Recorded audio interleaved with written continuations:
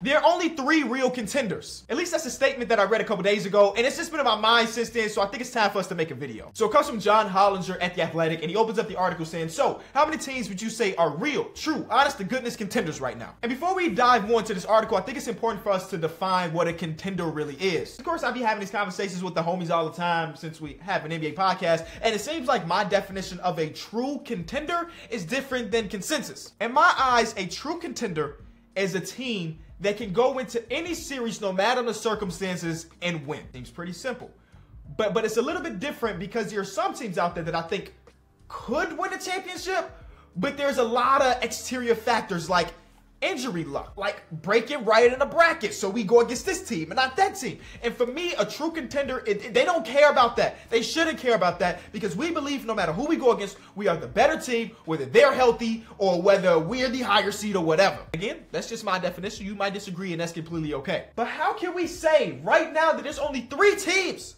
3 teams that fit the criteria of a contender. I mean, we got teams making big time trades. We got teams going on the buyout market and picking up extra bodies. We have so many teams that believe that they have a chance this year. I mean, a perfect example of this is just looking at the Western Conference. A lot of these teams believe that they have a chance. You can argue that out of the 10 teams right now in the Western Conference, 8 of them believe that they have a chance to win a championship. And the 2 I'm discounting are the Minnesota Timberwolves and the New Orleans Pelicans, considering we don't know what's going on with Zion and we ain't got no updates on Karl Anthony Towns. But every single other one of these teams either made trades or did something to make them believe that we have a chance. The Kings are just really, really good. I mean, how can they not believe that they have a chance if they've been dominating teams across the league this season? I know a lot of things are going on in Memphis, but Ja Morant said a couple months ago, he's good out west. The Suns just traded for Kevin Durant. The Clippers have Paul George and Kawhi Leonard, and they became buyers this deadline. The Warriors are the defending champions. The Mavericks were just in the conference finals and made a trade to add Kyrie Irving.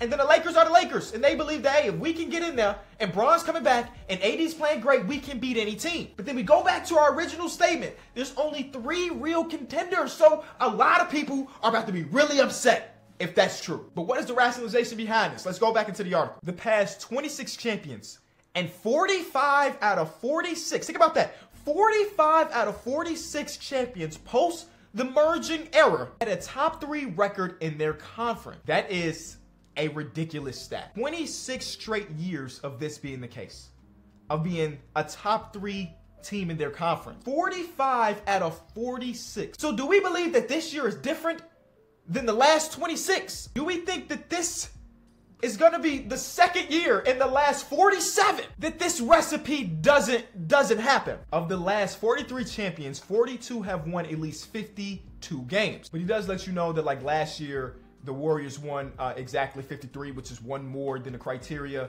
And then the Bucks won 53 if you change it because of the loss of games. So just 1 game above the 52, but still some pretty staggering numbers. And the only teams that fit this criteria right now are the Milwaukee Bucks, the Boston Celtics, and the Denver Nuggets. And if we want to go super crazy into the numbers, there's only 2 teams in the last 21 seasons that won a championship without being top 10 in offense and top 10 in defense. First team was the Detroit Pistons from the past. We all know they were a crazy defensive team, but the offense wasn't quite there. It wasn't like it was trash, but it won top 10. And the other team that didn't fit the criteria of top 10 offense, top 10 defense the year they won a championship is last year Golden State Warriors. They were 17th in offense by the end of the season and 2nd on defense. But even they, both of those teams, the Detroit Pistons and the Golden State Warriors, fit into John Hollinger's thing. They're top 3 in their conference. And both teams won over 52 games. So if we use my recipe as top 10 offense, top 10 defense, and also use the recipe that John Hollinger's talking about, what team is the NBA champion right now? The only team that fits the criteria exactly is the Boston Celtics. I hate to break it to you, ladies and gentlemen, this might be our eventual NBA champions. Obviously, the reason we watch the sport is because it's not that simple. It's not just numbers and stuff like that. But it's pretty damning to see that all of these are going that way. But if you look at top 10 offense, top 10 defense, the Philadelphia 76ers are 5th in offense and 9th in defense. The Cleveland Cavaliers are 9th on offense and 3rd on defense. And the Memphis Grizzlies are 10th on offense and 2nd on defense. Those are all the teams that fit the top 10 criteria, but some of them won't hit the 50-plus games thing. This is why I disagree with what John Hollinger is saying in this article. Because as of right now, the Philadelphia 76ers are projected to win 51 games. That's just one off of the Hollinger method. They're already top 10 in offense and top 10 in defense. So you're trying to tell me the difference between them being a contender and not a contender is one random regular season game that they lost. It might have been one that Joel Embiid set out. It might have been one that somebody was injured. It can't just be formula this and formula that. Then the biggest elephant in the room is Kevin Durant. Unfortunate that he got injured. Just so many freak accidents after freak accidents. Hurting yourself in warm-ups is ridiculous. But he will be back come playoff time, before playoff time. And Kevin Durant is not a normal human being. Every single time this man Kevin has gone through an injury, whether it be a 2-week injury, a year-long injury, a 6-month injury, he always comes back and just look cool. You know how we be thinking about, the jail period slash the getting acclimated to basketball? Kevin Durant don't do that. His first game back with the Suns, he looked like the Kevin Durant that he had been the entire season. So there's so many different factors where I have to ultimately disagree that there are only 3 real contenders. They might be the 3 favorites, but there are some other teams out there that I think for sure can go into any playoff series and win regardless of the circumstance. And do we give the Warriors the benefit of the doubt? Oh, this must have happened today.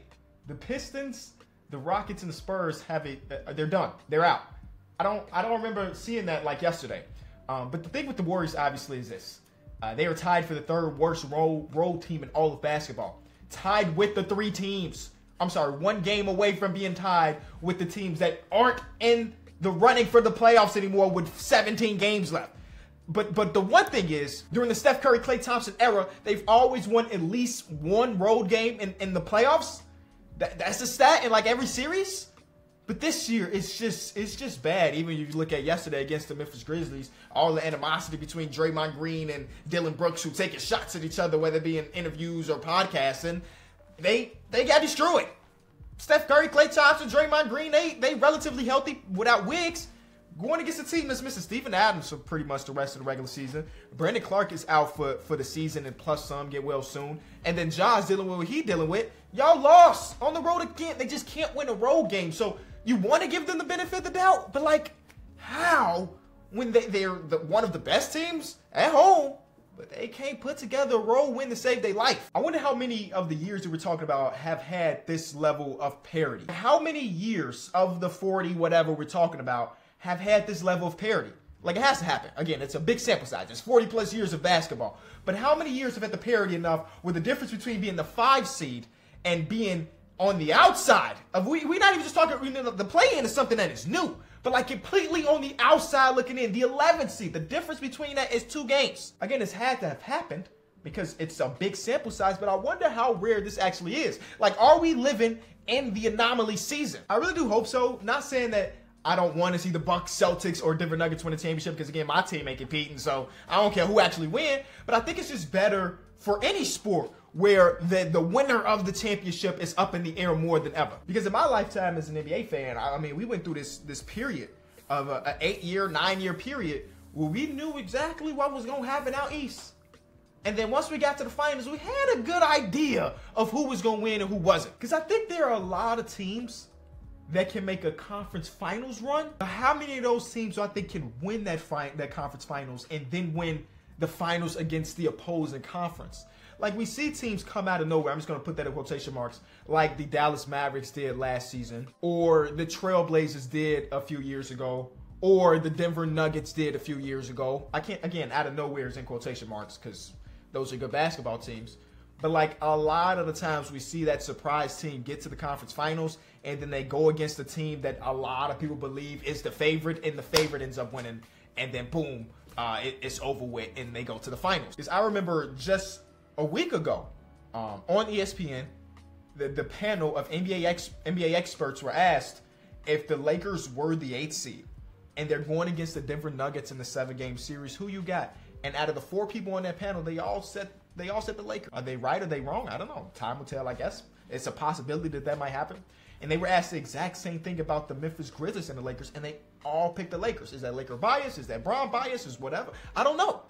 But this could be a year, at least we hope to be a year, where parity is at an all-time high, that a team that we see as a regular season juggernaut could get eliminated earlier on than normal. I mean, last year was that, right? Last year was that. Juggernaut in the regular season was the Phoenix Suns. And they got laughed at off their own court in the 2nd round of the playoffs. So hopefully what happened last year with the Warriors not being top 10 and this and that can carry over and continue this streak of parity. At least that's all we can ask for as NBA fans. And if you ask me right now, March 9th, Kenny, who do you think is going to win a championship? I'm going to tell you the Milwaukee Bucks. I picked them in the preseason, and I've been riding with them because they look like the most complete team, even though they do not fit the top 10 and top 10 criteria. So based on my own little methodology, I'm going against history. Because offensively, they are not good. They are not good. I'm sorry, they are not great. Let's put it that way. Great. They're league average. They're league average offense according to the numbers. But I still believe come playoff time, you have the best player in the world and a soon-to-be healthy, complete team. It's going to be hard to beat that team in 7. Anyway, I don't even know if I said anything in this video. You let me know what you think about there being 3 real contenders. Is it facts to you or not?